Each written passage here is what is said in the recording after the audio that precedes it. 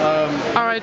Well, this beer, our beer, Wurst Idea Ever, was actually a bit of a drunken joke over 10 pretty big beers in our backyard last November. And Matthew came up with the Brussel Sprouts idea, and he said, "Oh, called the Wurst Idea Ever." And I was thinking Wurst Meat. Yeah. So it just exploded, and we thought we'd make a sour, like an American sour using acidulated malt, and that's what we did.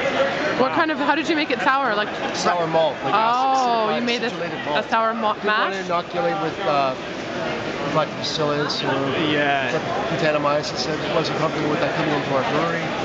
But I thought I learned that there was acidulated malt from Weiermann's in Bamberg, so we collected some of that and incorporated it into our dish load, and then used locally grown, and I roasted the Brussels sprouts myself.